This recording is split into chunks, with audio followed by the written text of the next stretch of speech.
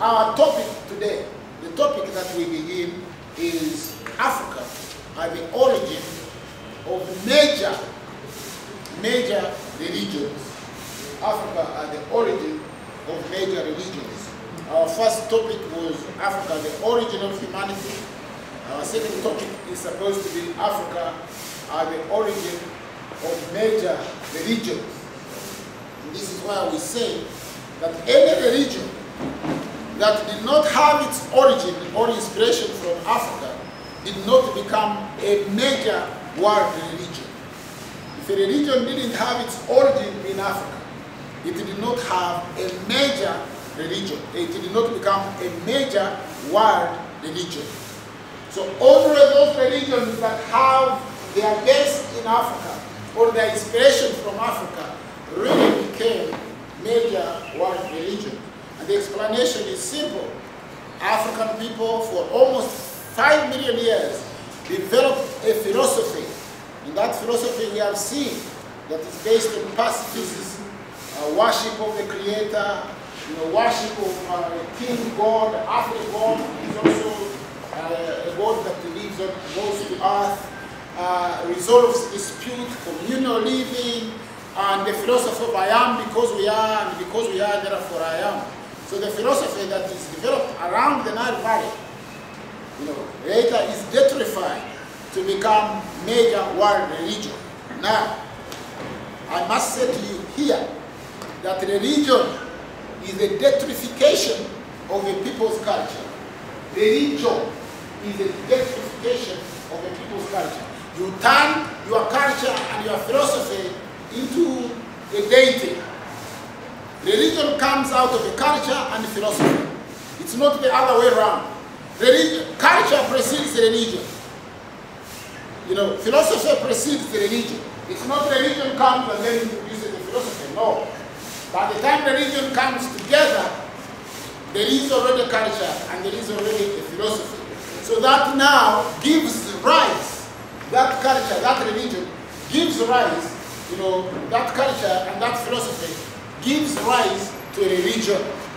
So therefore, if you are looking at major Western religions, they will all have their roots and they all have their background on the Nile Valley. They'll have their roots and their background on the Nile Valley. And the themes from the Nile Valley will be prevalent in the culture. For example, the Nile Valley is on the equator. The Nile Valley is on the equator. So most of the religions will have the sun somewhere because the Nile Valley is on the equator. The Nile Valley has a water system.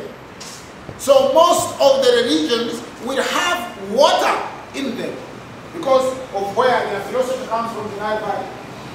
The Nile Valley had developed a method. Most of the people moved from the Nile Valley, traveled around the Nile to settle in present-day Ethiopia, to settle in present-day Egypt, and to settle in Northeast Africa, what they call the Middle East. So in traveling, most of these people carried food. They carried food like, we talked about alcohol among the Iteso, which is potable. But one of the most food they carried, mobile food, was cows, cattle, animals, domesticated animals. Once the African had domesticated animals, then you could have walking food. A cow is a walking food. A goat is a walking food. A chicken is a walking food. Food that actually moves itself, so you don't have to struggle with it. So, no doubt, most of the religions of the world will have cows in them. Why? Because the philosophy, the people who started these religions, who evolved, who speak to God, who become prophets, come from a culture that has cows. So it will have cows, it will have shepherds. So when you meet shepherds, you should know, it is because of the Nile Valley. Now, again, in these cultures, they have zoo types, animals. They have developed totems around animals. For example, in Uganda, you have a Bogo, a lion, a chima, the muskulwa, the one chima, the one Bogo. These are zoo types. So when even in the religion of Egypt, and you say Pharaoh, a man with a dog's head, you say hippopotamus, that is still the system of religion that develops around the Nile Valley. You know, because there were animals on the Nile Valley. There were a lot of animals on the Nile Valley. There were giraffes, there were buffaloes, and then people in the Nile Valley spoke or claimed to speak to animals. Understand that. I am sure your grandfather told you, in Nyangore they say, Wakame, Akajenga yari baba Jojo, Akabar ho Chunchu, you know, I'm sure you have such stories in all your language, of Wakame, Jojo, you know, and then these elephants would actually speak, you know, they would speak. Sometimes the people would speak to the elephant, or sometimes the elephants would speak to themselves. Sometimes people would speak to the rabbit. Mwana bubi, na bubi ya simba mumutimu wangu, enkuwa ya tonya na bubi ya nyagwa, na bubi speaks in Luganda. Na bubi does what? He assists Chintu to go to heaven. So Chintu goes to Nabubi and says, my friend, what is happening? I need to go to heaven, my wife is missing, no, my car is missing, I don't know how to get there. Nabubi says, don't worry, I am going to make a stairway to heaven. So, when you meet now in any religious philosophy, stairway to heaven, somebody claims to climb into heaven, it is all from the Nile Valley. You know, it is, there is in philosophy something called proximity to the truth. Proximity to the truth. You've got to understand this. If I am teaching here now, you report that, you know, Kiurankuba is teaching at UBC. Because you are closer, you know that I'm teaching, how many people, how my method, and everything. But now, if you move away from the center of the happening, and you are reporting from Ruero, the story changes. You know, it is not I'm teaching, it's maybe I'm broadcasting, or I am working, or whatever. Then as you move away and get to Guru, the story again changes. The story gets truer as you get closer to the truth. The story gets mythological as you move away from the truth. That is a proximity to the truth. You need to understand this. So, for example, in the story of Chintu and his cow, you will find that when Chintu goes to heaven and he's given food, who assists Chintu to get rid of food? The rat. The rat comes and says, Chintu, I'm going to help you. Please. You know, you don't have to eat all this food, you are going to be constipated, or you are going to burst. So, in African traditional stories, in African philosophy, people did speak to animals, and animals were completely represented in African philosophy or in African religion. For example, if I say, for you who are Banyangolian, I say, sharp, sharp, nyabwenje, no bwenjebwe. How do you answer that? Anybody from Western Uganda? Nenzoka kujendetine maguru. Enzoka kutemba etakwatire ningezoka kujendetine maguru. It means wisdom has got his own wisdom. What is the answer? The answer is a snake walking without what? Without legs. Or a snake climbing without holding on to anything. That is wisdom. So in traditional African story, a snake represents what? It represents wisdom.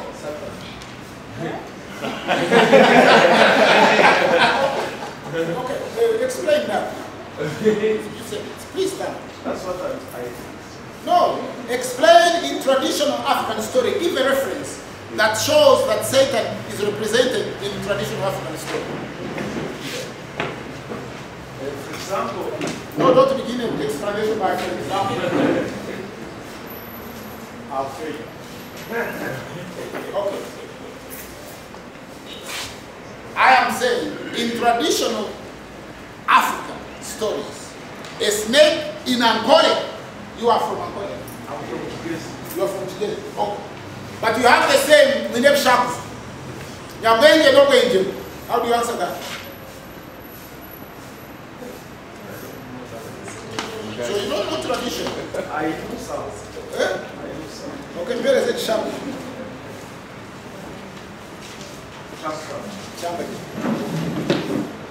So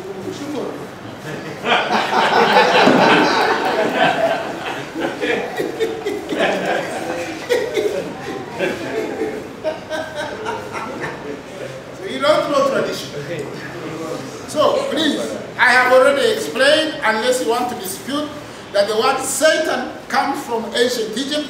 It is a person called Seth, a personality called Seth, and he lived in a place called Ani, and therefore was called Satan. That is the explanation. Unless you come out with something older than Egypt and show us that it existed before Seth. But in Ankole, a snake is shown as wise. I am sure you'll find the same in Uganda, and they say because it represents wisdom.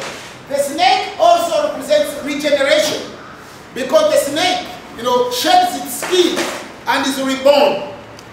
And it is actually most dangerous when the snake has shed its skin. So the character of the snake, when you are meet it later on in other world religion, just know it also comes from where? From the Nile Valley. So you will meet a snake, for example, representing wisdom, telling in the Bible Adam and Eve that God deceived them. If you eat the fruit, you will see wisdom. But the snake was already here as wise, and it is also replicated in the Bible as some wise person who even says to Adam and Eve that God has deceived. So Africa as the origin of major Western religion looks first at the high technical religion developed in Egypt, which we have gone through, and represented particularly by the book of coming forth by day and by night. Look, this is from the tomb of Unas. Unas, U-N-A-S. He was a pharaoh of about 3,200 BC. This is before Moses in the Bible. It's before the Dhammapada, the Greek Veda.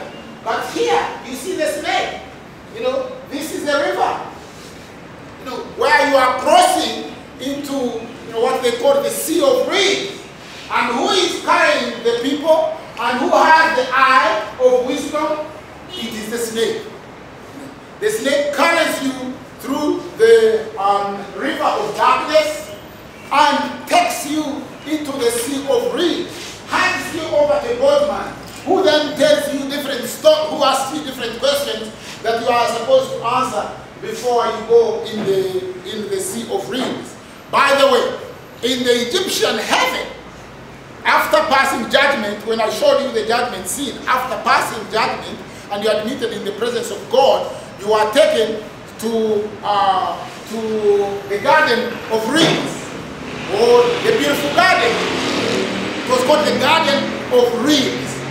Now, in this Garden of Reeds, or in heaven, you are also supposed to do some work. But because you have lived on earth, you have struggled, you have done all this, so you are not really supposed to get a hoe and then start struggling and start digging. So they created something called the Shabit. Shabit. Some of the names are called Sabit. You know names? Like, have you got Sabit in Uganda? Sabit, I think it's in Uganda. Sabit. Shabit. What the Shabit was, it was like a robot. So it was like a man or woman, but it did the work. Whatever you wanted it to do, it did. So that you live in heaven or in this Garden of Reeds, but you don't need to do a lot of work because there was a Shabit to do it for you. Now, the whole of this area was called Northeast Africa. Northeast Africa. It was part of Africa. Sometimes Africa was called Asia Major, and this part was called Asia Minor. But in ancient time, it was all part of Africa, and you didn't have to go to cross a desert to go there or to cross anything. You walked through here to go to that part of the world. So, it is not surprising that the first people that would receive the philosophy of ancient Egyptian religion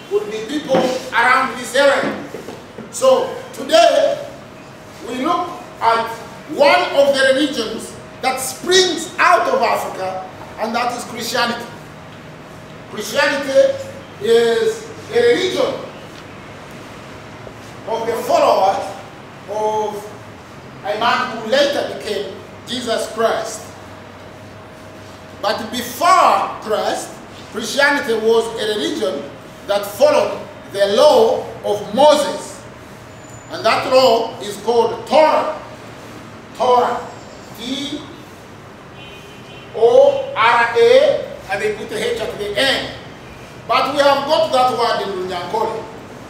Torah. What does it mean? Who knows? Who knows? In Runyankole, what does Torah mean? Torah?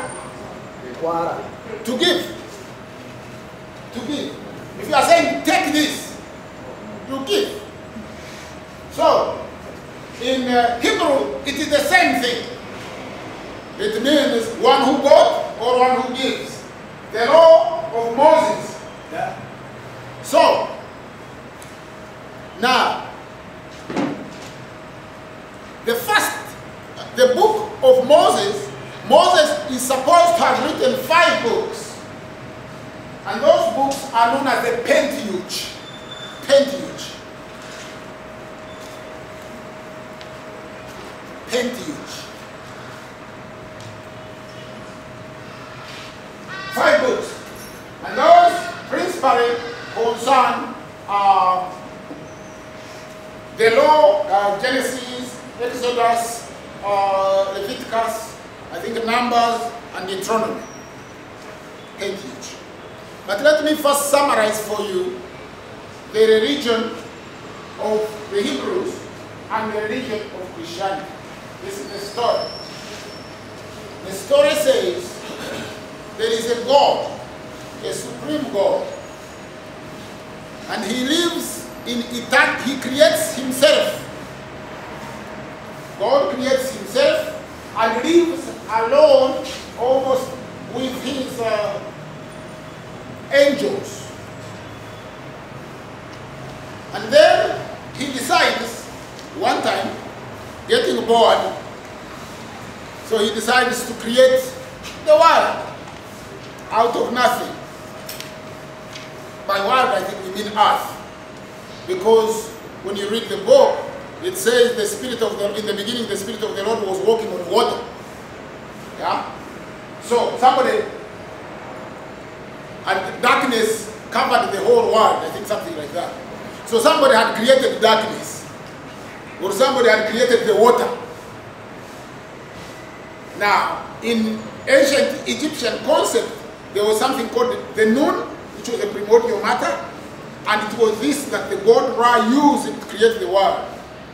But in the religion of the Hebrews, of Moses and Christianity, God then decides that he should create the world. And he creates man and woman. No, he creates everything in 5 days, including men and women. And then he gets tired and he rests. Now, people he created then failed to listen to him or to do his will. Oh, he gave them a set of laws which they were supposed to obey, 10 commandments. And then the people failed to listen to him. And then out of the people that he had created, he chooses, according to the Bible, a small group of people whom he calls his own children. And after spending some time in Egypt as slaves, they are then taken into Judea and even land that didn't belong to them. And then God watches and protects them. And they go through trials and tribulations, but they refuse to listen to God. Then eventually God decides to send his only son, whom he engenders without a wife, to sacrifice to the people on earth, so that they can see that God loves them, and then he can fight the eternal enemy, Satan, who, by the way, was an angel who lived in heaven, and we don't know why, but they develop a conflict with God. They fight a long battle that lasts several days, And Satan decides to leave the heaven, or he's kicked out of heaven, and the third of the angels go with him. Now, God sends his son, Jesus, through some mysterious and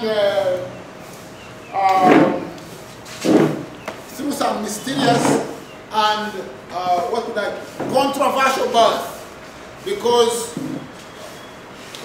Mary somehow becomes pregnant, although he has got an earthly husband, called Joseph, who the Bible is not quite sure about who the father of Joseph was, because one gospel says Joseph's father was a different name and traces him up to David.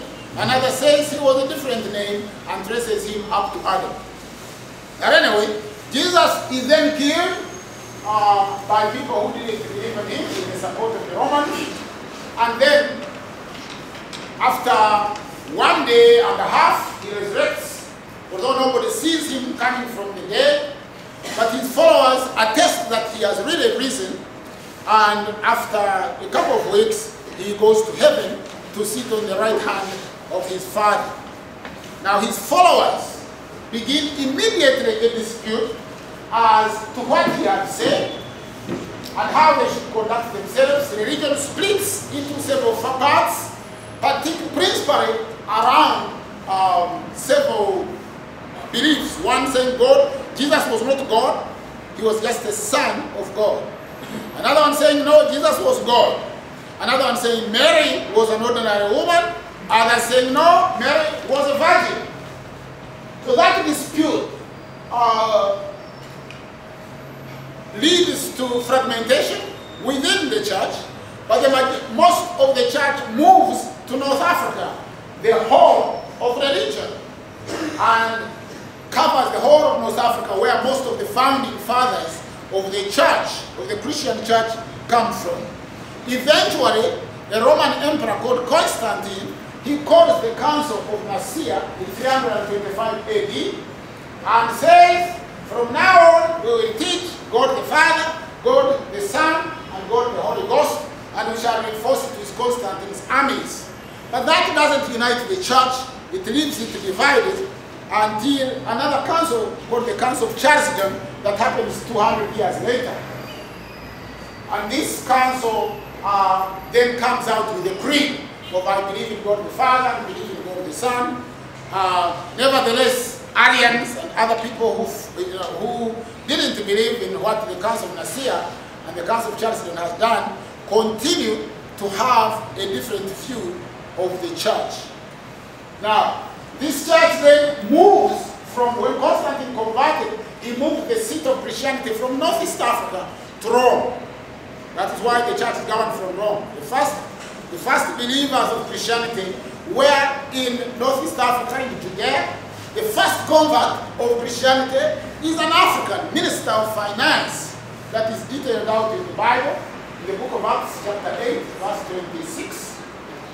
He was the first convert. He was an Ethiopian finance minister. Then, when Rome takes over the church, it becomes a political church. So the Pope becomes a political leader. And within this realm, we will discover that there were several black popes, including the Pope who introduced Latin as the official language of the Christian church. Now, as to the teachings of Christ and what he had said, there were at the time more than 200 Gospels of Jesus, and these were reduced to 4 at the Council of Nicaea. The others, however, persisted. And even recently, in 1945, in a place called One Kamali, they discovered what was called the Dead Sea Scrolls. I am sure you've heard of the Dead Sea Scrolls, discovered by a black Bedouin or a black herdsman who discovered the Dead Sea Scrolls. And in the Dead Sea Scrolls, which are supposed to have been hidden from the time of Jesus, they find the Gospels of Thomas, the Gospel of Barnabas, who is supposed to have been Jesus' cousin, the Gospel of Mary Magdalene, which is a very interesting one. You can go and look at this on the internet. The Gospel of Mary Magdalene says, for example, that Mary Magdalene was a favorite of Jesus, and he used to kiss her regularly on there, and then the script is missing there, so we don't know. Did he used to kiss her on the head, on the hip, on the breast, or well, wherever, But that's what it says. When they say Mary Magdalene was the most favorite of Jesus, and he used to kiss her regularly on there we don't know. So you can speculate and find out. Now, by 1086, a pope called Urban III. At that time, Christianity had divided so badly. There were two popes. One ruled from Cluny in France. There was a relationship between kings and the church and the religion, because the kingdoms were using religion to say, God, we are the divine king, and the church was saying, he is the divine king, listen to him. So the king would say, they are the representatives of God, listen to them. So the religion would justify the kingship, and the kingship would justify religion. Whereas the religion was started in Africa. But the people who now take on the religion becomes European for political reasons. But in 1086, a pope called Urban III launches, another religion had come up by that time, which we shall also see, the religion of Islam. And it was mainly a militaristic religion. This one was not saying that, you need to understand God, or we need to explain so that you can listen to him. They were saying, no. There is only one God, Allah. And if you are, either you are with Allah or you are with not. If you are not, then sword be with you. If you are with Allah, peace be with you. If you convert and submit to the will of Allah. So they had taken over a huge section of the world, and they were, they had also taken over Jerusalem, which was now the spiritual center, or which was one of the spiritual homes of Christianity. So this pope called Urban, calls all the Christians from Europe. At the time, Europe is dominated by knights. Knights were professional fighters who lived by the sword.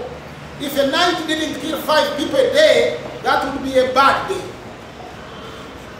If you're a knight, you have to kill about 5 people a day. You couldn't go home and tell your wife, I have not killed anyone today because they ran away. No. The knight says, ha ha, wait, Pope Urban. You are killing your brothers. You are killing your sisters. However, it is more saintly and wonderful if you can go to Jerusalem and kill the Muslims who have taken over the holy places and desecrated them. If you do that, then it means your sins will be rescinded. That the sins they have committed will be cancelled, and the sins you are about to commit will also be cancelled, and therefore you will go to heaven. So, hordes of Europeans, thousands of them, led by princes and princesses, moved into Europe first, went into Belgrade, had a dispute over shoes, burned the whole city down. They were wearing, they would wear armor, they put a white gown on top with a cross. Then they went into Constantinopolis, fought the man who had first of all called them, called King Jason, and they continued pillaging, stealing, and killing, and they reached a place called Tel Al-Numan, 1,000 miles north of Jerusalem, ate themselves to extinction in cannibalism. That was the first crusade. Started in 10. We hear of crusade. Crusade were murderous, barbarous hordes of Christian savages that moved from the whole of Europe into Judea. But the first crusade never made it. The second crusade was led by a man called Peter the Hermit.